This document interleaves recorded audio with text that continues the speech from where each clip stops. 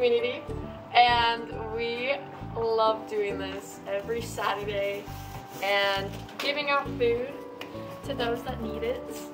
You feel the spirit here. It feels good, even though it's cold, and you feel warm in your heart.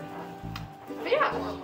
And today we got some bread, and then we got some treats, then we got fries, and then you got the assortment of stuff, got the good stuff, you got the yummy stuff, then you got the essentials like peanut butter and jam, and the snackies for the kids, and then you got some yummy treats, and then you got chips over here, and ramen, can't forget the ramen, oh my gosh, and then the breakfast, gotta get some pops, and potatoes, can't forget potatoes, but yeah.